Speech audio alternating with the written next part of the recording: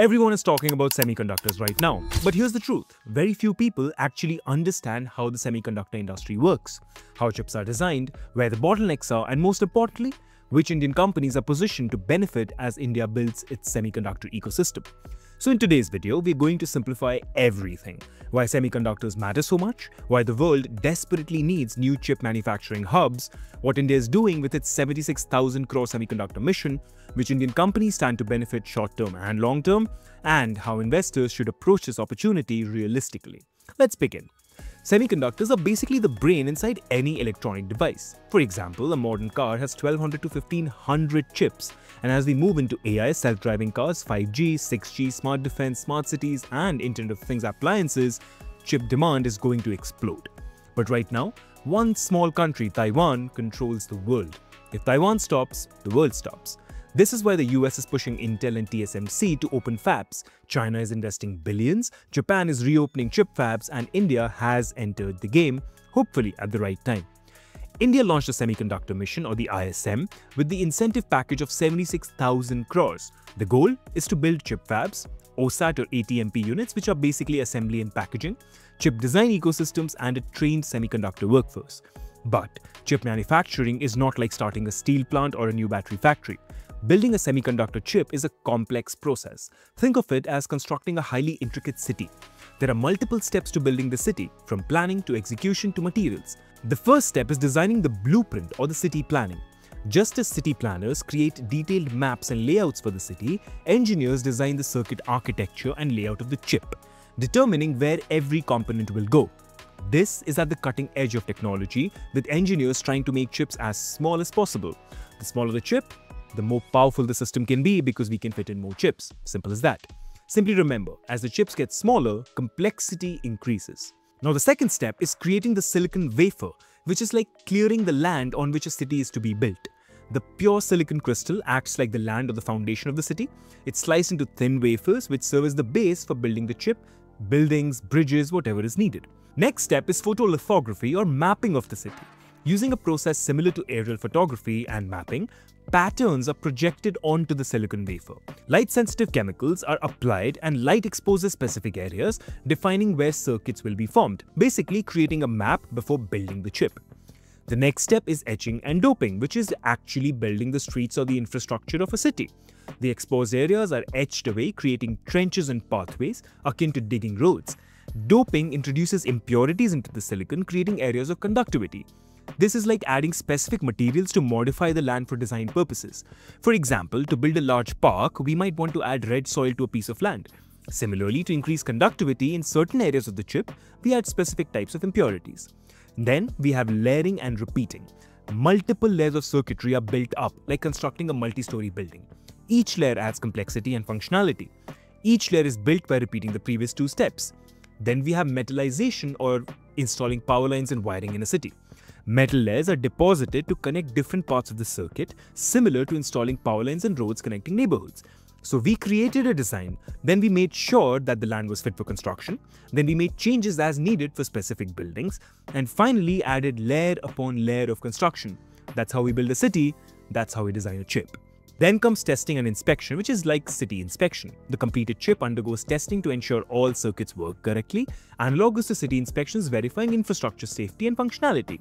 Finally, we have dicing and packaging, in which the wafer is cut into individual chips, then packaged for protection and connection to other systems. There is no analog to this in city building, but I think you understand. Now, in the semiconductor industry, the designing, which was step 1, and the mapping are the most technologically difficult parts. This is again because the size of some of the mapping is several times smaller than a grain of sand. India currently does not possess the ability to work at the front lines of this technology.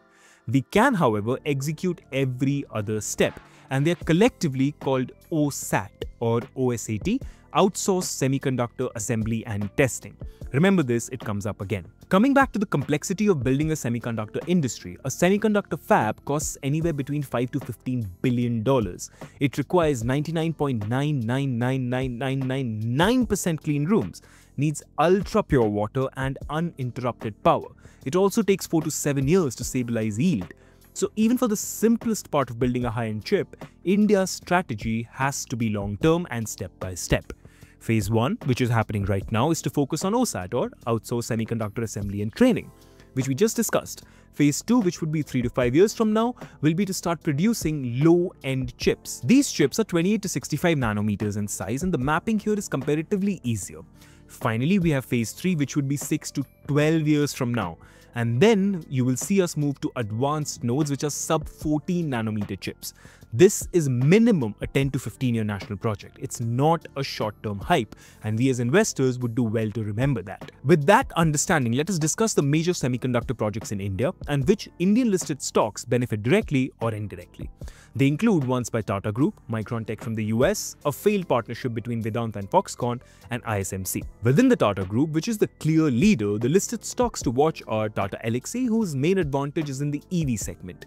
It builds MCUs, or motor control units, which is basically the brain of an EV. It controls the flow of power between the battery and the motor, so no MCU, no motion. It also makes BMS, or battery management systems, along with software design solutions. So Tata Elxsi might not be producing chips, but it is designing the chips to be used in an industry with great potential. An expected revenue breakdown for Tata Elxsi could look something like this. From 3,600 crore this year to 5,000 crores in 2 years as chip demand in automotives explode, and over 10,000 crore by 2030 if India-based fabs do become a reality. The second stock is Tejas Networks, which acquired a company called Sankhya Labs, a company with expertise in semiconductor design. This was done to bolster its wireless product offerings. Sankhya Labs, on the other hand, has received government approval under the Semiconductor Design Linked Incentive, or DLI scheme, to develop a system on chip for 5G telecom infrastructure equipment. The company is also developing indigenous semiconductors for D2M technology, which is described as India's first fully Swadeshi deep tech platform. D2M, or direct to mobile technology, is a broadcasting method that transmits content directly to mobile devices without needing an internet connection. It works similarly to FM radios, using terrestrial signals to deliver media, similar to how our TVs used to function a couple of decades back. These efforts are boosted by Indian government's semiconductor incentive schemes, which aim to boost indigenous chip design and manufacturing. An expected revenue breakdown for Tejas Networks could look something like this. 3,000 crores this year to over 7,000 crores as 5G infra rollout makes its way into private enterprises. By 2032, this revenue could reach 15,000 crores as silicon makes its way into silicon defense. Now, what is silicon defense? It refers to India's strategic push to build national defense and communication systems that run on Indian-controlled silicon, firmware, software, and network standards. This minimizes reliance on foreign telecom vendors. Tejas Networks would be how all these chips in all the parts of our country communicate. Tata Power Semiconductors operations involve its subsidiary called Tata Electronics, which is building India's first commercial semiconductor fabrication plant in partnership with Taiwan's Power Chip Semiconductor Manufacturing Corporation, or PSMC. It is also an indirect play on the power demand in this industry, since this industry is a glutton for power. Tata Power is the go-to supplier for all Tata projects, so that's a direct benefit to the company. We also have Dixon Technologies, which is India's largest manufacturing service company. As more chips are made and packaged locally, smartphone and consumer electronics production will rise. Dixon benefits from more localization, higher margins with scale, and government PLI schemes. This is a strong manufacturing execution play. An expected revenue breakdown for Dixon Tech could look something like this. From 15,000 crores this year to 28,000 crores plus as they enter local semi-packaging, and finally over 50,000 crores if India also starts designing high-end chips. We also have two small-cap stocks called ASM Technologies and SPEL Semiconductor. These are pure-play semiconductor back-end companies. They are involved in testing and assembly and packaging right now.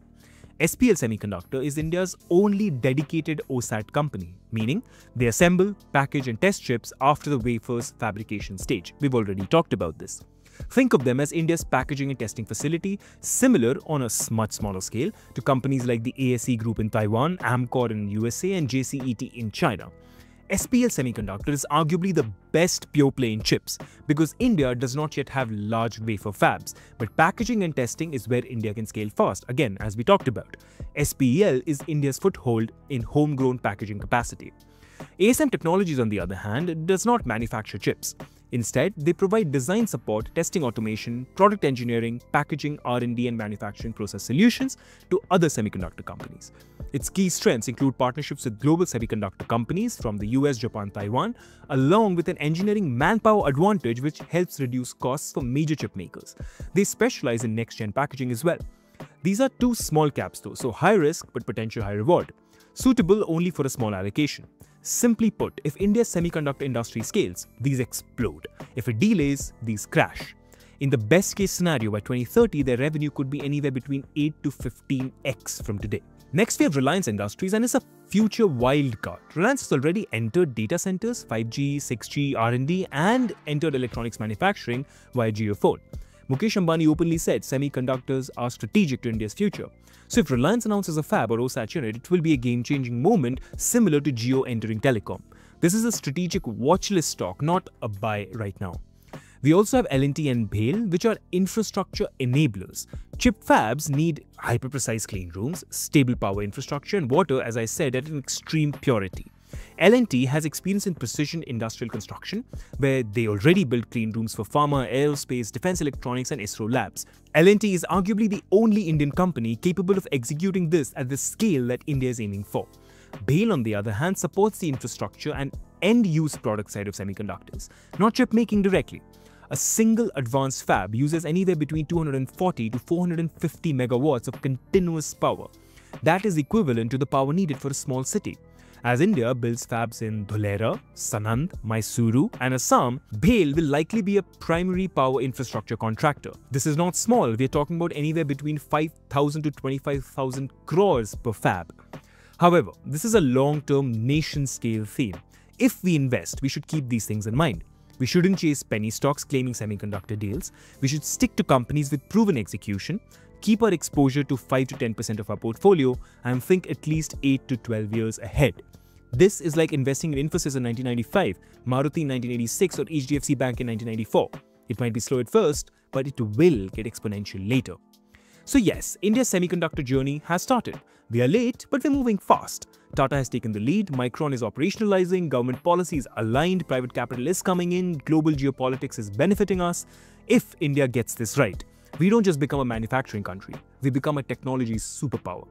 Let me know in the comments, which company do you think will lead India's semiconductor revolution? Tata? Reliance? Someone new?